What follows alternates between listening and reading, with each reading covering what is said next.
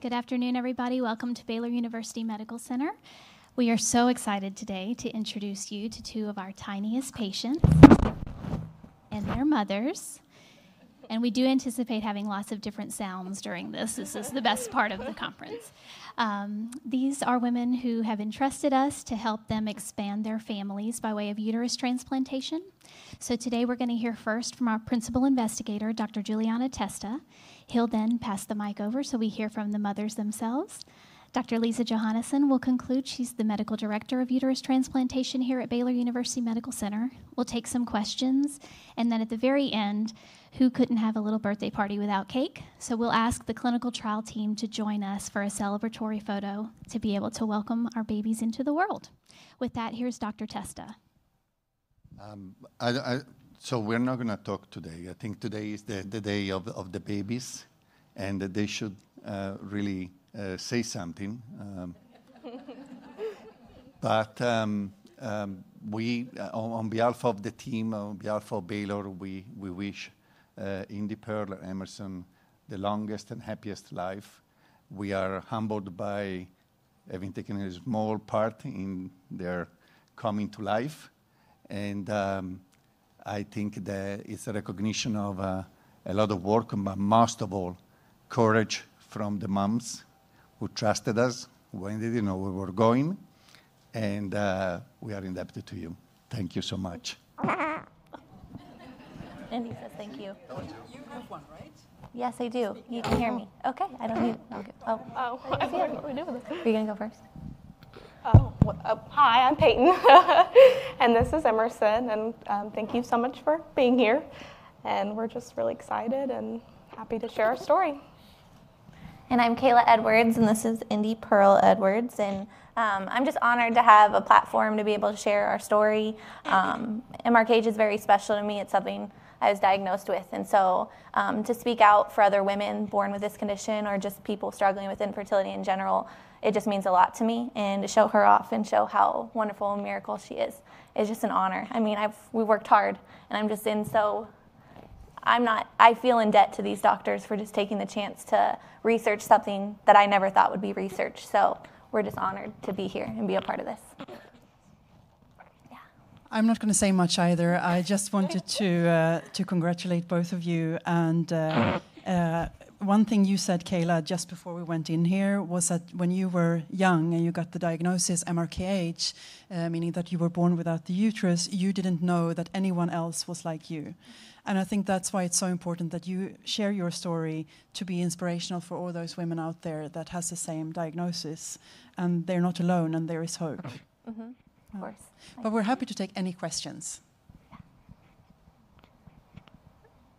Yeah. So we can maybe say that Emerson was born, when was she born? She was born June 21st. At 11:33 a.m. in the morning, so it was very quick, and everyone was really tired, but she came into the world, and it was the best day of my life and my husband's. Yeah, and she was number 3 out of the birth here at Baylor, and then we have Indy Pearl, who was number 4, and she's a little bit more recent, right? Yeah, she's 3 weeks today. Today's Tuesday. So 3 weeks ago, she was born, and she was 6 pounds, 5 ounces, 17 3/4 inches, and just looked like her daddy when she came out. So definitely his. That's good to know. Yeah. They didn't make a mistake. We have the IVF team here. They didn't make a mistake. Thanks for putting in the right egg. And you can also see how well behaved they are, both of them. Yes. So I don't know, do you want to share anything about when you got the diagnosis and you heard that you had this uterine factor infertility? Yeah. I got diagnosed when I was 15. I had a series of tests, like an exam, an ultrasound, and an MRI confirmed it. And I was like, Kayla, I didn't even know what it was called. It was a few years later before I even found out what I actually had. And I honestly thought I was like the only person in the world born like this. So it was really confusing, kind of a dark time in my life, honestly. And the older I got, I think the more it came to light that I would never have children. It wasn't, at 15, it wasn't like, oh, I can't have kids. It was more of just feeling really weird and not normal. And so it all kind of continued to like pile on with age and time. Yeah, and for me, I was diagnosed around the same age. I just never got a menstrual cycle. And so my mom took me in, and it was a hard diagnosis at first, but when you're 16, you're not really thinking, oh, I'm going to not have kids. It kind of something you don't process. But once I met my husband and I realized I wanted to have a family, you just start thinking about that stuff and what your journey is going to take. And my journey started off hard. It was really hard to figure out, okay, we're 20, we're getting married. Now we have to save tons of money to go through adoption or surrogacy, and it's just really hard to process that. So especially just processing that diagnosis, and then I always felt inside of me that I was going to fight hard to have a family, and this diagnosis didn't define me. I never thought of like, this is going to stop me from having a kid, so I always just researched. Like I remember asking my doctor, okay, well you do hysterectomies every single day, like why can't you put one in? And she laughed at that and just said it was very complicated. So from that moment on, I was like, someone has to believe in this. Someone has to research it. And I remember Googling and finding this study, and it just became an opportunity I couldn't pass up. Yeah. Any more questions? What has been the hardest with going through uterus transplant? Ooh. Oh my goodness. I think we've all had different struggles throughout this process. I would say for me, it started out finding a donor.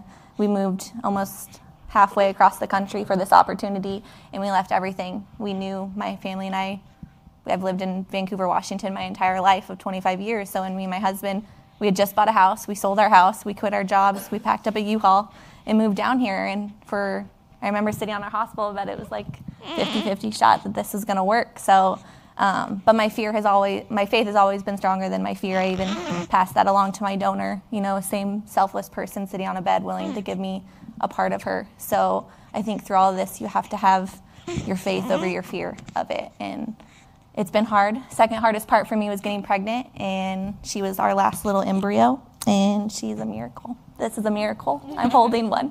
So it's pretty awesome.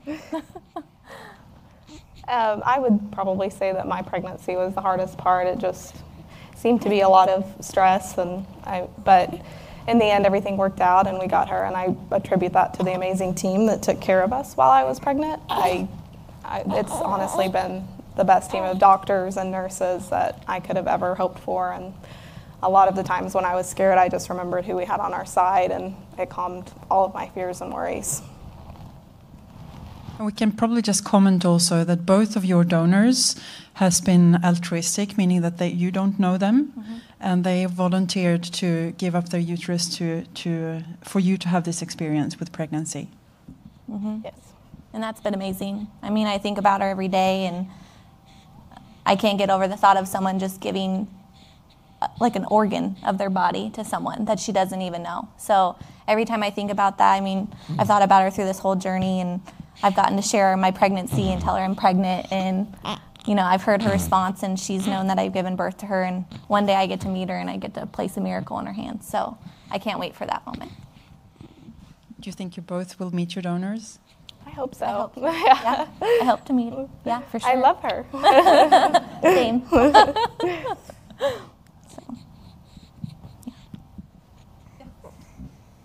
These miracles are part of a clinical trial, right? It's very selective. There's a small number of people that get to be a part of it. What is your hope for the next 16-year-old girl who comes in and she's told that she's not going to have a family in 5 years from now? What do you hope that she knows that? Well, first of all, the fact that it's true this started and finished as an experimental trial, but we went from a rough start to a 90% success.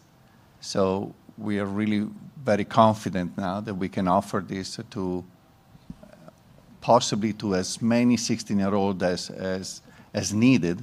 We don't wish anybody to have to go through this, but now that we have a solution, we're really happy to say that most of the experiments that we were doing have given us the fruit that we needed. And in this, one of the things that I think is very important is today we are of course celebrating, and we're extremely happy about Emerson and Indy Pearl. There were hundreds of women who stepped forward wanting to participate in the trial and wanted to donate a uterus. And especially in the beginning, for the ones that unfortunately are not here to celebrate with us because they didn't have the same success, to them really goes our strongest prayer and thought, because they were instrumental to allow us to come today, to be able to be here today. I think I speak on behalf of the entire team. We have a tremendous respect for women in general that have the courage to undergo something like this. And but then when this happened, then you feel really, wow, we can really move on and offer this and make sure that we get better and better in doing this. And I think for the first birth is always fantastic. But now the more birth we have, the more we show that this is not something that you do in one institution in Europe where it started. This is something that we can actually reproduce. We can do it. We have several babies here now, and this is something that we can offer to more women out there. So my hope is that 16-year-old girl will know that there is options for her if she chooses to become a mother. Yeah, and for me, at 16, I didn't have anybody. For the fact that a 16-year-old girl can go on the internet and say uterus transplant and this pops up, that's amazing itself. I'm part of the MRKH community pretty well, and I get messages every day of just showing, wow, this is happening. Wow, I can't believe it. I don't consider myself I couldn't say I'm an inspiration, but people see it as an inspiration. But I hope she's an inspiration. They get to look at this beautiful miracle and say, wow. And I think the doctors touched on something of, I can't think of that for a second, of just it can't stop here with us. It's just been so successful. And in 5 years, I hope that a woman can walk into multiple institutions around the United States or the world and be like, can I have a uterus transplant? I was born with one. That would be amazing for them to just have that opportunity. So I think that's so powerful, and this is still experimental, so I hope insurance can listen to our stories, or funding, or people are inspired enough to continue this for other women, because there's so many people struggling with infertility. They've opened up a new door for infertility. That's what the doctors had said. There's more options. I never had this option until now. So.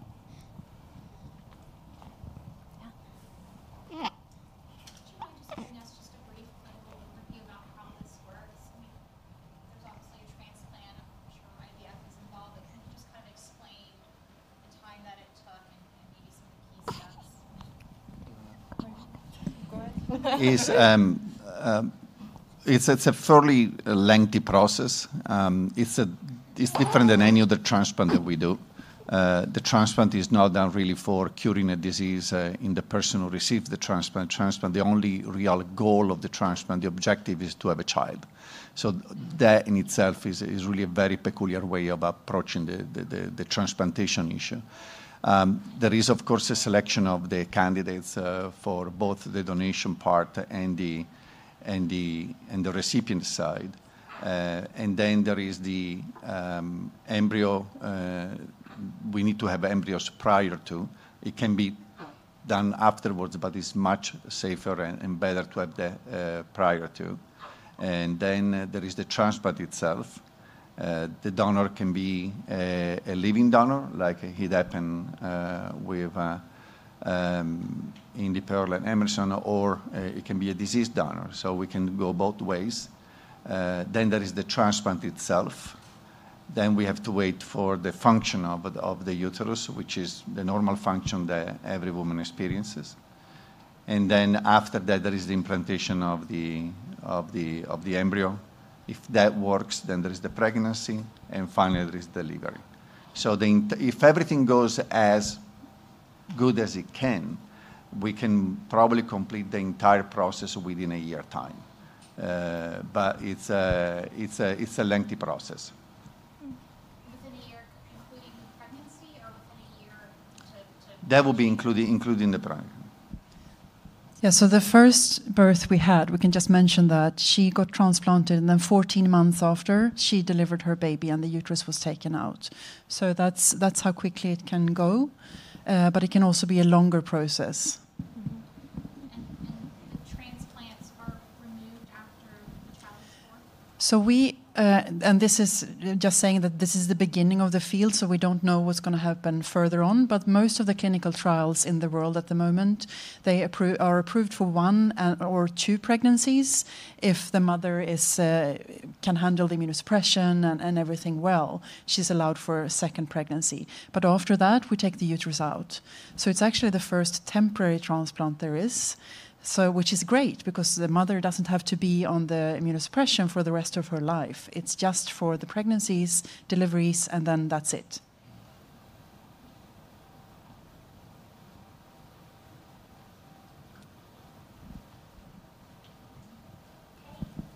If I may, in the audience, there are practically, I would say, almost all members of our team, and if I might, I would like to recognize our infertility team that has been, of course, instrumental in giving us the opportunity. Dr. Zhang and Dr. Putman have been absolutely phenomenal throughout this process.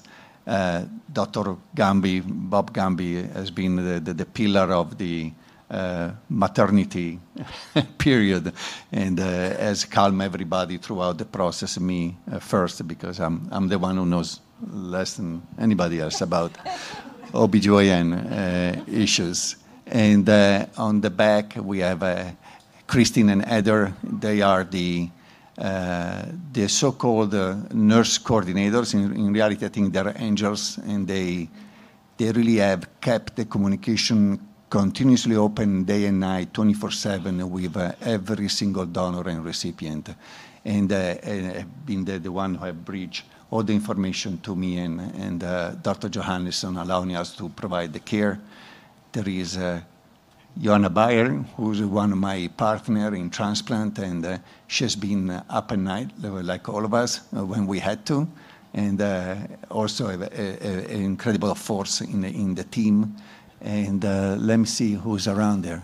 Dr. Greg. Dr. Greg. Dr. Greg has been the crazy professor in the enterprise.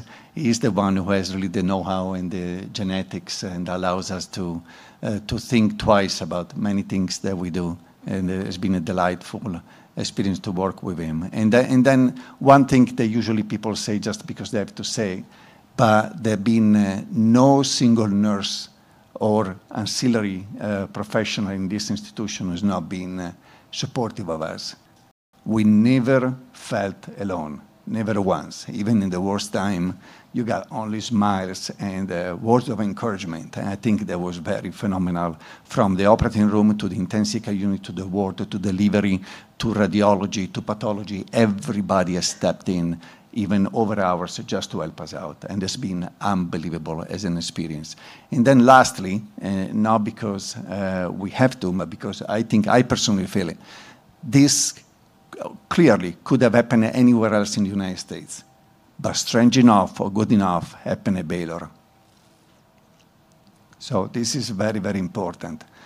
There are not many institutions that can really support a program like this with the strength, the faith, and also the encouragement that we got throughout these years. Since we started with the idea to the last delivery, the institution has been a pillar and something we can always go back to and ask and always support, never felt. So it's has been an incredible ride for all of us. I think we should be really, I personally am very proud of having worked within this, having made this happen at Baylor.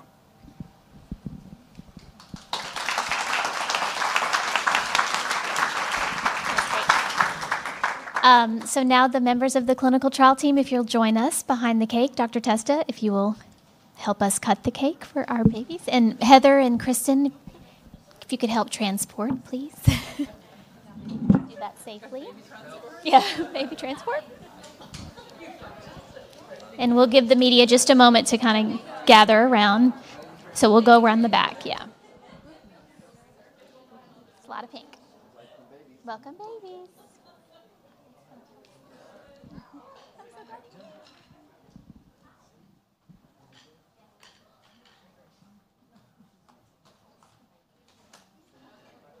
Yeah.